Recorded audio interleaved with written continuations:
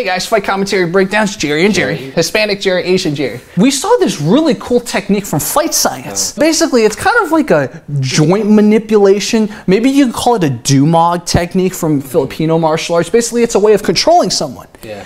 And we were just playing around with it and just having some fun with it. And we wanted to show you some of the things we got out of it. So first, we're going to show you the video. Baliog Pomali relies on something called a flexion moment imparted to the neck to do damage. An average man's neck can withstand about a 140 foot-pound flexion moment. Beyond that, soft tissue and even vertebrae can be crushed. By bringing your weight down fast, this move could easily deliver twice that amount of force. And it wouldn't just end a fight, it could leave your opponent paralyzed or dead. It looks cool, right? I love to do it on people who are kind of just having fun with me, but would I use it in a real fight or something like that? From Fight Science, we don't get too much on when to use the technique or in what scenario, but based on the animation they showed, I get the idea it's kind of if you're going in for a single leg or a double leg. So to me, it's a lot more of a grappling move.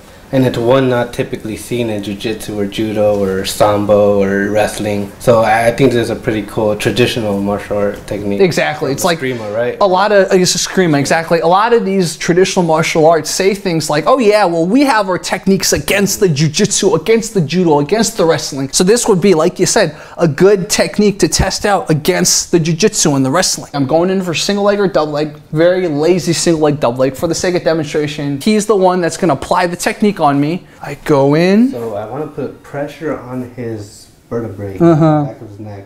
Yeah. Control his arm. Yep. And I'm making him look that way. Yep. And this pressure should be enough to stop him in his tracks. And when I go down, the aim is to crush the vertebrae back there. And stop any further attempts of him driving forward. Exactly. Or at least to control me enough that I'm like, oh my God, I'm so sorry. Shooting in for a single leg. And like that. And so one of the first things that when Gery and I were playing with this, depending on how quick you do it, right? The first thing I thought was, hey, what if I just remove this arm? And then that way, it's like I can take the back or whatever. So it didn't feel like having the elbow on here was enough leverage, you see, to get me to not respond if I'm not compliant. So that's one thing. And then the other thing, so we had him put a little bit more pressure. And so let's say he's going to resist too, so I can't just get this right. So then I'm just going to, you see, so instead of trying to put the arm that way, I just established enough space this way, and then I removed him. Back to Gery's first point. Gery's pushing my elbow forward, so I no longer have that pressure. So it's a simple push, but it's easy for me to overcommit and just miss his neck entirely. Oh, look at that. Get it here. I see. And then I'm just in a very bad position here. Gery could continue to take down. Exactly. If someone is a wrestler, they're going in really fast, right? So, yeah. And then something we also noticed is maybe what this can do is it's serving as a distraction. We're fighting for this. He's got this position on my neck. I'm like, oh my God. So I'm fighting for this. It gives him now kind of this natural need to hit me in the head. Oh. So like that. Exactly. So maybe what it's doing is it's kind of like a transition. So you guys are fighting. He thinks you guys are fighting for the neck position, and then you just give him a knee to the face. And again, closer to the first point about overcommitting, my focus is two arms on one hand. Yeah.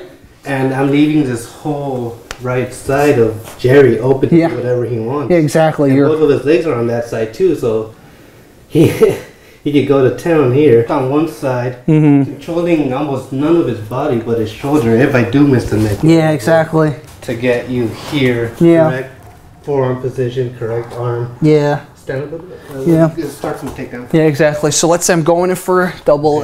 If you did sprawl with this, right? So if like, that's gonna wreck your neck. Yeah, it's gonna wreck my neck. Exactly. Yeah, that's actually... I'm not going to try that on you just because of the danger there, but... So maybe if you sprawled with it, it might... that might be... So it's like a sprawl on top of that. So I go here, right? I cup this, and then I turn you this way. Okay. I go down with you. So this is kind of the technique. Do you feel any pressure? I'm going to put brief. Okay. But if I'm going here and you're trapping me, I wanna do this is a more tense planet I'm not sure the correct name of the exercise, but I call it the break dancing technique. Break, come out. Ooh, look at that. I come out and yeah, you take my leverage away. I may be compromised here, but I save my neck. It gets no longer. Yeah, exactly. So like I have to change my grip now. Yeah, and I am giving you my back. I acknowledge that part, but again, with this move, it targets your neck vertebrae in the back. Yeah, you may be giving up your back, but at least you're not dying. I see, dude. That's let's do that again. That was really cool. So you're going for the takedown. I put you here. Oh, another one is just hugging the leg, even. Yeah. So if let's say you're coming in. I'm doing this. Look at that! Look at that! Oh my God, he's hugging me. I save my neck. My neck has no pressure on it. Yeah. And I could drive. Oh my goodness! Yeah. Your force is coming into me. I'm going downwards. It's the same thing. A lot of Wing Chun people, they're like, oh yeah, I'll do a chain punch downwards while the single leg's coming. Well, you're still getting taken down. Yeah. The momentum behind it. Yeah, the momentum. You got the momentum. Say we're just kind of like grabbing each other, and I use the technique on you, right? So like you're not taking me down. I'm just using the technique on you, and maybe I do what he had this thing. Oh, ooh, this changes things. So like I do this. I mean, you can still scramble. Oh. Two more. So. Yeah. But that does make it a lot more time. So yeah, it gives him more time potentially. If you're gonna react, he has time to react. Once you get out as a trained or an untrained fighter, if you get out of it, what are you leaving yourself exposed to? Like Gery mentioned earlier, a knee. Yeah. Like I get out of the move, but I'm getting kneed in the face. Earlier with the breakdance, I'm getting out of the move, but I'm giving him my back. Yeah.